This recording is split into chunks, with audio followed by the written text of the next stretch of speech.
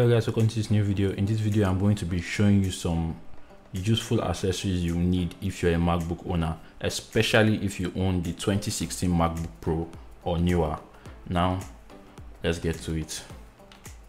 Now the first thing on the list is something I feel like every MacBook Pro owner, especially 2016 and newer, should own. This is a simple USB Type-C to Type-A OTG adapter, and if you don't own this, well, I don't know how you survive. So here's what it looks like, and it costs about $10 for the pack of 2.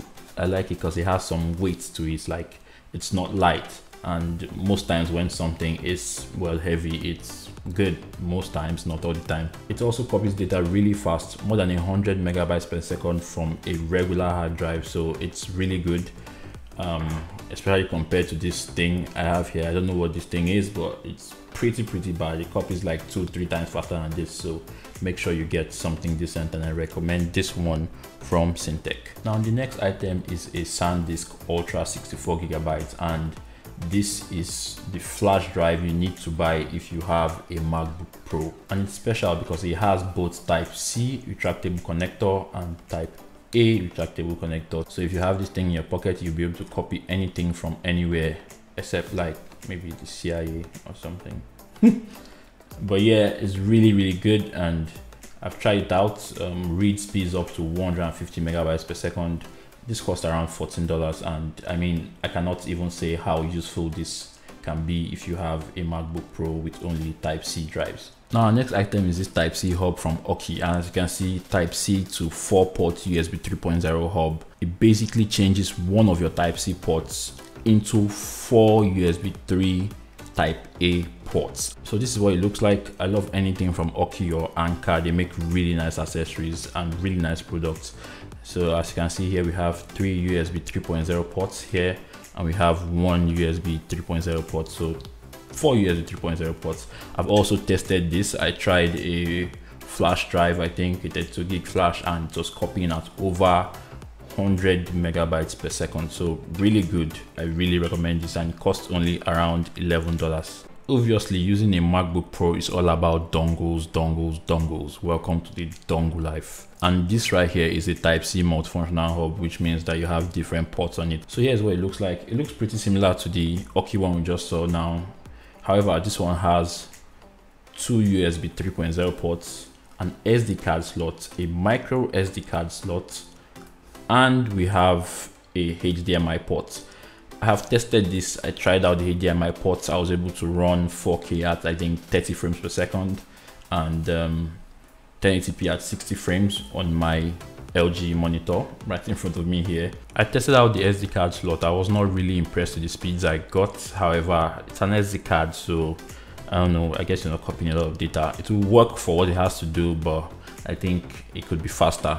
It costs only $23 to be fair, so I guess it's doing the job I paid for. You can get better ones, but probably at double the price. However, I am quite happy with this one, even though, well, either way, it's decent. Finally, an item that is not a dongle. This is a Ronet Neo sleeve, and I feel like sleeves are quite important if you have a MacBook. They're just easier for you to carry your MacBook around in, and this one is for the 16-inch MacBook Pro, as of course that's the one I have. And on the other side, you have a space, of course, where you can fit in your MacBook charger and, you know, some other, well, and all our dongles will go in here also, obviously. So it looks really nice. Let's just open that up. As you can see, the interior is dotted for maximum pleasure. It has some foams in there to cuddle your laptop, to really cuddle your laptop. Well, since you paid a lot for it, I guess it might as well feel special.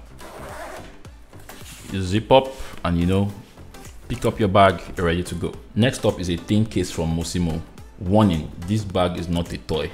Don't play with it, no matter how you're tempted. So here's what it looks like.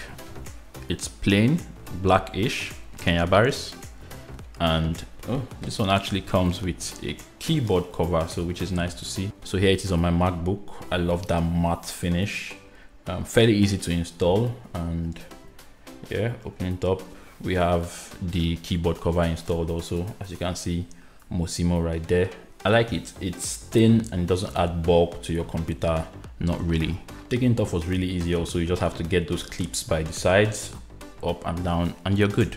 Last but not the least, we have this rugged protective case from i-blason, I think, and let's check it out. So here it is. I've taken it out of the box, and there's a thank you note here. It says thanks for being awesome. Oh, this one also comes with the keyboard cover, which is nice. Really nice to see them add this. This one costs $36, and the one from Mosimo, I forgot to mention, costs $15, so more than double. I really like the honeycomb designs on the inside. I hope it's not just for aesthetics. I hope it actually helps to distribute heat, because I don't see how this is going to help under the computer.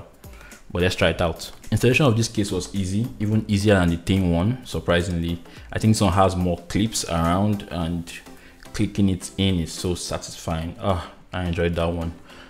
Anyways, this looks like an absolute monstrosity of a case. It looks really protective, and opening it will take some getting used to, but it's quite easy. I've also put their keyboard protector they added, and you know, forget about aesthetics of this computer right now. Like, that is gone. You don't have that slim, thin MacBook feel anymore, but I guess that's the point of this case. It's rugged, and if you want your computer to last forever, I guess, even with drops and all that, you need to get something like this, because I don't see anything happening to this thing if it drops. If you like it, link is in the description. So anyways guys, that's been the video. I hope you enjoyed it one way or the other. Even more importantly, I hope you saw something you liked, or something that helped you, or at least you learned something new. Either way, thanks for watching. If you like this video, please give it a thumbs up. If you loved it, please subscribe, and I'll see you in the next one. Bye.